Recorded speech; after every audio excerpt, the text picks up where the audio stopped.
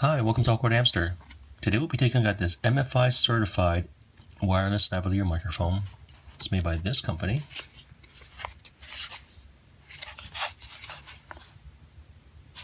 Let's open this up.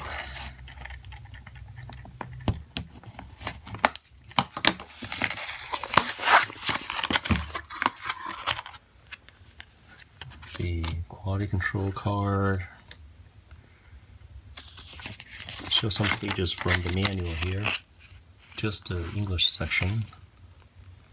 If you want to read any part in more detail, feel free to pause the video. And here's the specs for it.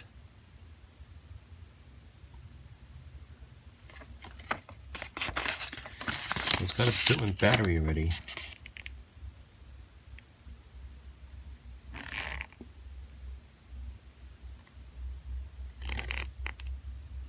Those are the specs, and goes over it again in German. It's in a semi-hard shell carrying case, single zipper. There's the USB Type-C cable.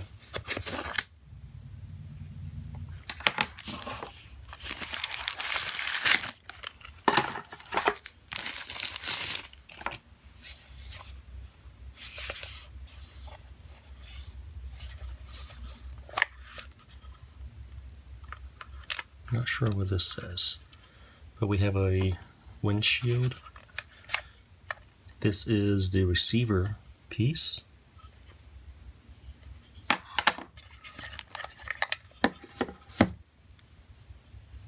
Here's the lav mic, power plus and minus. Here's my iPhone 12 Pro Max with the case, and with the case I'm still able to plug this in. And once I plugged it in, the LED light here started blinking. And press the power button for about, say, 2 seconds. And now we have a solid LED light there, a solid LED light here on the receiver and transmitter. We'll open up the microphone app.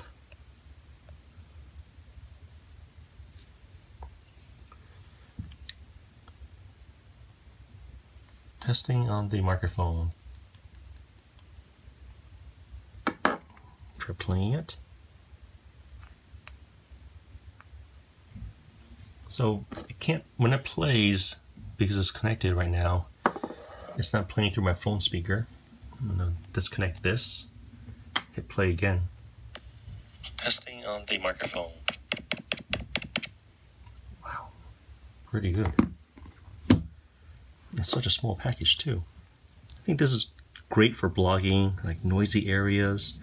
Or the way I'm going to use it is every winter at my kids' school, there's always performances. They're playing instruments or singing, and usually I'm sitting pretty far back. I can just clip this onto my kid, and when they're up there performing, I can zoom in on my camera and still be able to record them. The benefit about having a headphone port is that we can always review what was recorded. The downside to placing it on the transmitter end is that I'm reviewing it on this side here. I think the headphone port would have been better served if it was over here. On the transmitting end, I kind of wish that they had a mic input. That way, I don't need to clip this on the shirt. Yes, it's very small, it's black. It may not stand out in all situations, but sometimes it will stand out. So it would have been nicer if we use like a lapel mic, and this can just clip on to the kid's pants, for example. My phone was aiming over there. My phone was aiming over there, and it went over there. 1, 2, 3, 4, 5, 6, 7, 8, 9, 10. Oh my God. Nice throw.